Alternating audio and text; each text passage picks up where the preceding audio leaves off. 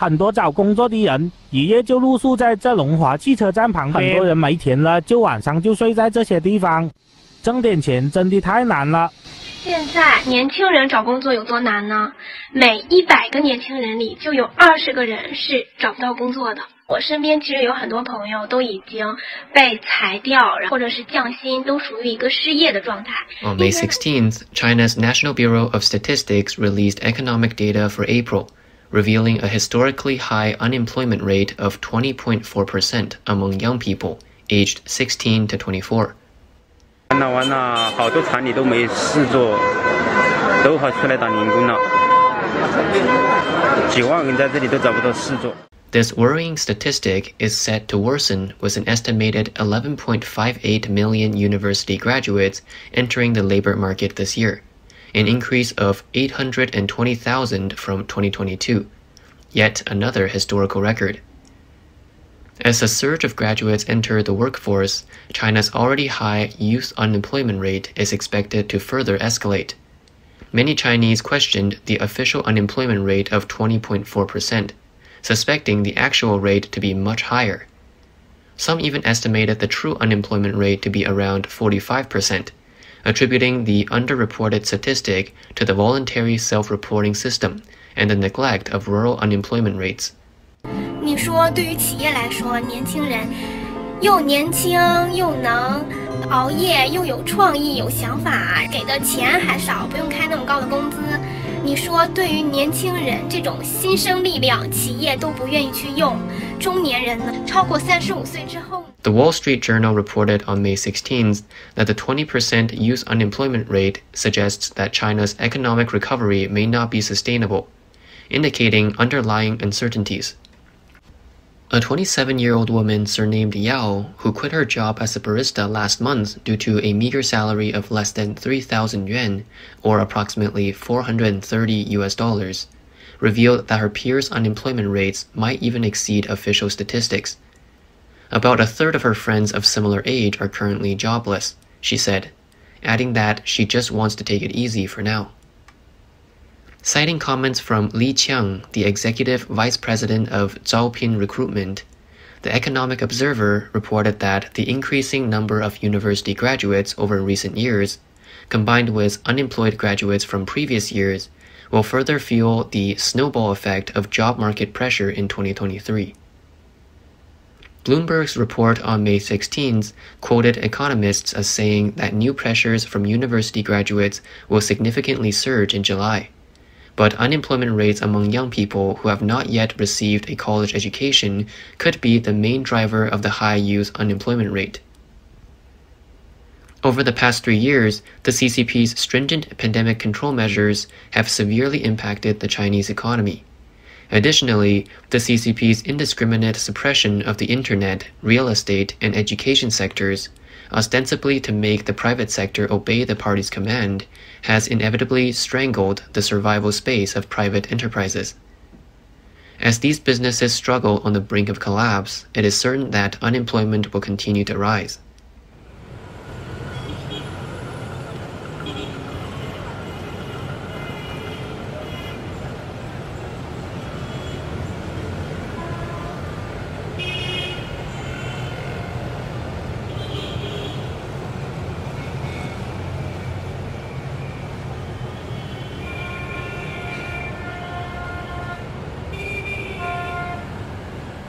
The rise in unemployment rates has exacerbated young people's sense of frustration and anxiety about their career and socioeconomic status, and their dissatisfaction with the government. In November of last year, a rare blank paper revolution broke out at several universities, protesting against the authorities' long-term zero-COVID policy. The students recognized that their efforts were not being rewarded with equivalent employment opportunities, and approximately 80 universities saw students participating in the protests. Their actions did indeed exert pressure on the authorities, and 2 months later, Xi Jinping announced the abandonment of the zero-COVID control measures. Various indicators suggest that the recovery of China, the world's second-largest economy, is facing difficulties. The data on industrial output, retail sales, and fixed investments released by the National Bureau of Statistics were significantly below expectations. Major companies like Alibaba and Tencent have barely hired new employees since 2019, and many large enterprises are continuously laying off staff. Young people have taken to social media, satirically branding themselves as the last generation. If the crisis faced by this younger generation continues to escalate and become normalized, a sudden event could trigger large-scale protests among young people, potentially creating an unstoppable wave of revolution. The Beijing authorities are well aware that the young generation harbors particular risks that could destabilize society. Xi Jinping appears to be hoping to take further measures by pushing the young to move to rural areas. In early May, Xi Jinping wrote back to a group of university students, encouraging them to embrace hardship. On May 4th, a prominent article in the People's Daily featured a warning from Xi, urging young people to prepare for hard times and to take up responsibilities. They should seek employment in rural areas to help revitalize the local economy. Those who leave cities and contribute to poverty alleviation in remote, underdeveloped areas are praiseworthy. Xi Jinping himself left Beijing at the age of 16 to live in the mountains, recalling, "The 7 years of rural life were a good training for me." Independent Chinese writer and commentator Cai Shen-kun took to Twitter, commenting, "Never has any country's president or prime minister called on young people to embrace hardship. Even during Mao's era, he would flatter the young, calling them the morning sun at 8 or 9 o'clock. In this era of globalization with increasingly quick and transparent information dissemination, asking young people to embrace hardship is a disdain for the young. It's unbelievable that the party media sings praises for this and applauds it from top to bottom. Why abandon a peaceful life and insist on making young people suffer? What is the motive behind this, and where is it trying to lead the young generation?" Some analysts argue that in an attempt to ensure social stability, the Communist Party intends to exile the young generation, who should represent the country's future and are educated, to rural areas. Reminiscent of the Up to the Mountains and Down to the Countryside campaign during the Mao era. The Up to the Mountains and Down to the Countryside movement began in the 1950s, developed in the mid-1960s, and ended in the late 1970s. Under the call and organization of the Chinese Communist Party, tens of millions of urban-educated youth were dispatched to support rural areas and border regions. The indeterminate relocation and the interruption of education in this movement became a nightmare for that generation. The report pointed out that the rationale of the Communist Party for the Up to the Mountain and Down to the Countryside campaign during Mao's era was to reduce the three major differences. However, the actual reason was not only to address the serious economic issues brought about by the Cultural Revolution, but more importantly, to remove young people from cities to consolidate the CCP regime that was on the brink of crisis. In April of this year, Guangdong province drew public attention after introducing a policy calling on 300,000 unemployed young people to find work in rural areas for a period of 2 to 3 years. Guangdong is one of the most economically active provinces in China, with top-tier cities like Guangzhou and Shenzhen, and rapidly growing cities like Foshan and Dongguan. It used to be the province creating the most job opportunities. However, the move to send 300,000 young people to rural areas indicates the severe situation of youth unemployment in China.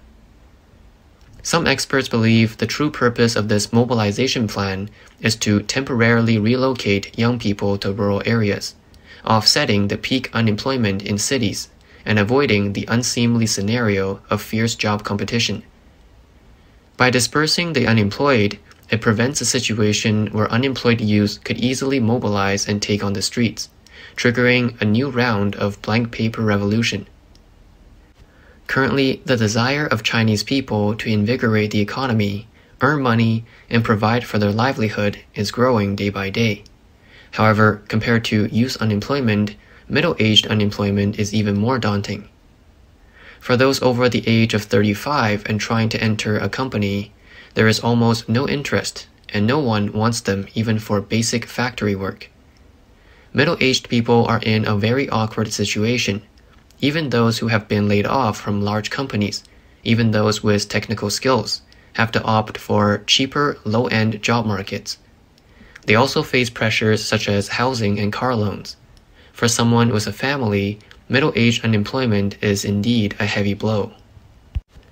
Moreover, cases of job downgrading are also common, such as software developers from major firms becoming food delivery drivers, or department heads turning into ride-hailing drivers.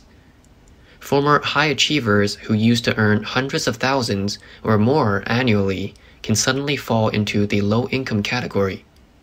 This significant drop is difficult to accept.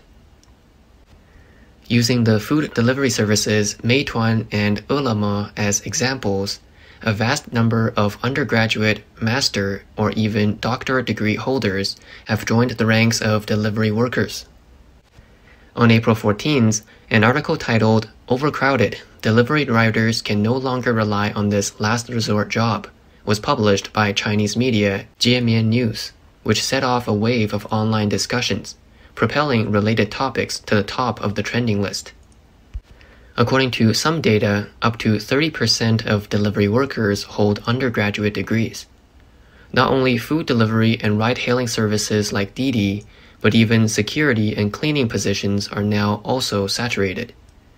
It used to be said that if you can't find a job, you could always deliver food as a last resort, but it appears that even this route is no longer viable. The speed of China's economic slowdown continues to exceed the predictions of both the CCP and economists. The rampant corruption among officials shows no signs of abating, and the wealth gap is increasingly severe. These factors will inevitably lead to social unrest. A resident of Shanghai, Mr. Wang, once stated, "The crime rate has noticeably increased compared to times of economic growth, leading to political instability. When young people are driven to despair, they can do anything out of fearlessness, and that's what scares the authorities. They encourage the young to metaphorically go up to the mountains and down to the countryside, to the rural areas, because the cities cannot accommodate their employment. Ordinary people are being driven to desperation, resulting in political instability." Li Zhuang, a former mainland lawyer, stated, "The higher the unemployment rate, the higher the crime rate. There's no doubt that the crime rate is on a linear increase." In the 10 years since Xi Jinping came to power, he has brought China to the brink of collapse through large-scale financial aid, massive infrastructure projects, and the encroachment of the state sector into the economy, significantly diminishing the nation's wealth accumulated during the reform and the opening up period. Especially during the 3 years of the pandemic, the CCP will pay a heavy economic and social cost for its ever-intensifying oppressive policies, causing massive unemployment and thoroughly crushing the people's capacity and confidence for consumption and investment. Xi Jinping's regime faces an unprecedented governance crisis. He, who was dubbed the CCP's chief accelerator, implying that his governance errors will accelerate the collapse of the CCP and the breakdown of Chinese society, is said by many to have already driven his brakeless vehicle over the top of the mountain and is now hurtling downhill, enveloped by plumes of smoke, racing swiftly towards an end marked by demise.